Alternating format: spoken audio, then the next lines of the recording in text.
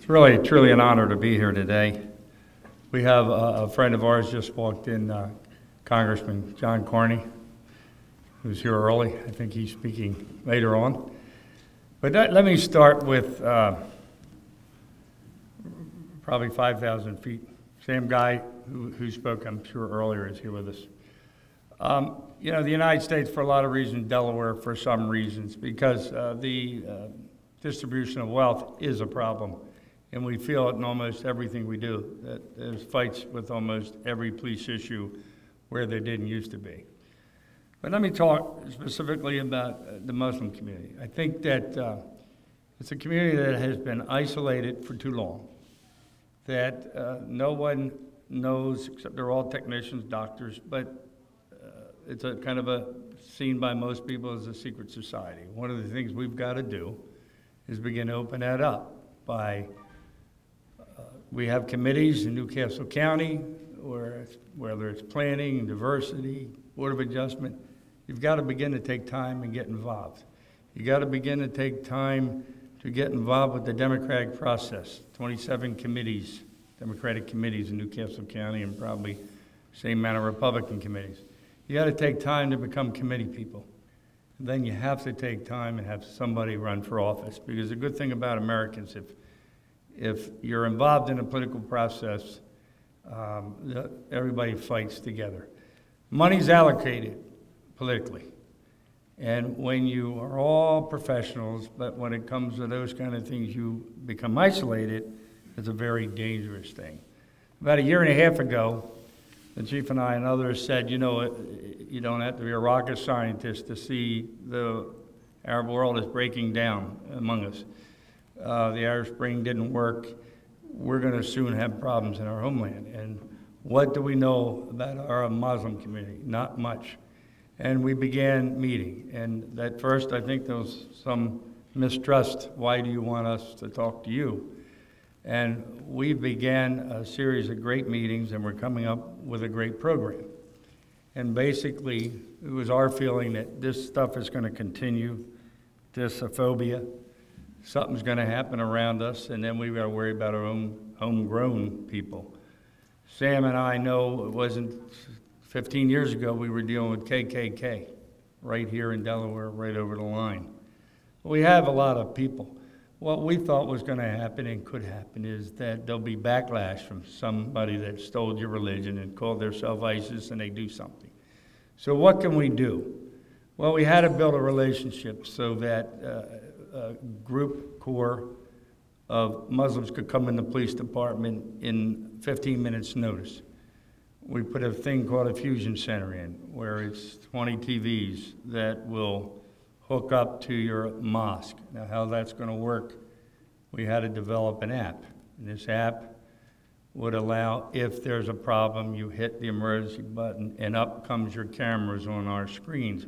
We can't do it. It has to be done for you. You have a lot of IT people, so I know you can make sure that it works that way. That app just got developed, but in the interim, we have many meetings, because what has to happen is, as Doctor said, a core of your leaders have to have the ability to call the chief of police or the command staff and say, I was followed home today. I've got a suspicious car out in front of my mosque. We've got somebody stalking our school. And that's not a 911 call, that's a call to the command staff. And they have to know personally your leaders and say, we're going to take this serious. That relationship is ongoing. We have a meeting on the 10th to finalize it.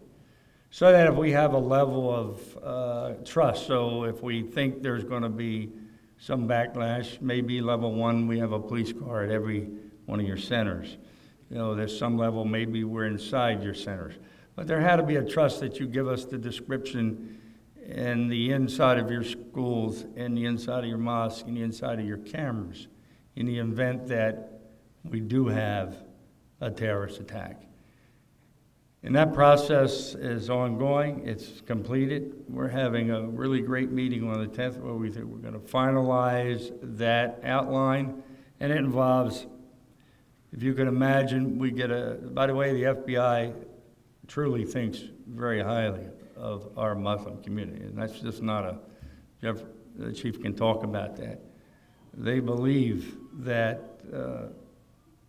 we need to be very, very vigilant. And he tells us and shares with us everything that's going on. And we have a group that we can share with now. So that if you get this level of threat, we mobilize within 15 minutes. In the room comes the colonel, the state police, the colonel of county police, the paramedic chief, head surgeon at Christiana Hospital, the fire chief. And from this room, we deploy resources. And I think one of our biggest tests was a homicide that took place in your community about a month and a half ago. And not to talk too much about it, but we responded within a few days, made an arrest, the person that did it. We contained the press, and nobody got injured.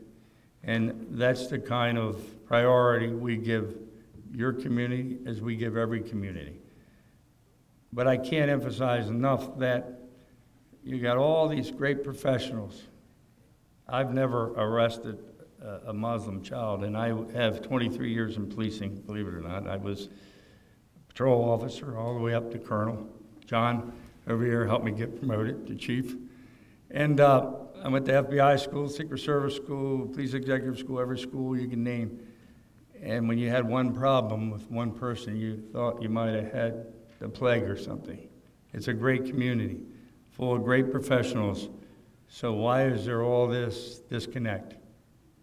We have a statewide TV show, and tomorrow, I believe, there's going to be use of that TV station for your programs. We need to get out in the public. We need to talk about your religion. We need to talk about how you value life and that your religion is being stolen by a few bunch of nuts, just like the KKK, and everybody has their fringe crazy people.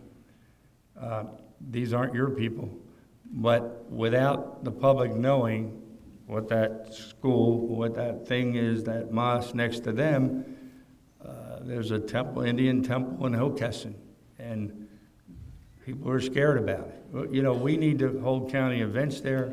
We need to hold civic associations there. But more importantly, I know all the doctors and technicians and all the people that have got all the great jobs. You got to take time out, and you got to get involved in the political process, and that does take time. We were proud to say that we hired our first Muslim paramedic in the last class. We opened the county up to anybody that can afford to take less money like that to come to work for us.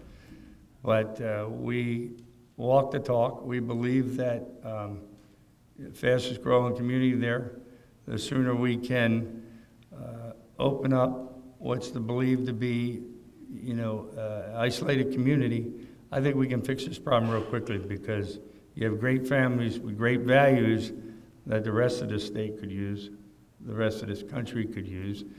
And we're one government, and John feels the same way with the state. It's time to break this veil of secrecy and talk about the great community that you are. And with that, we're going to continue on, and I don't know if you want to introduce the chief, or you want me to?